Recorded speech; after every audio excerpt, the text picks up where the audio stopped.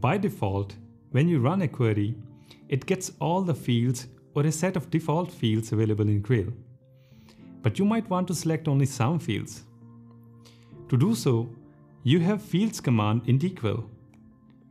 After writing the command, you provide a list of fields to extract in your final result. So in this case, we have a timestamp field that I want in my final output. That's why it is there. But you can also create fields on the fly. The severity is a new field here, which is log level but in lowercase.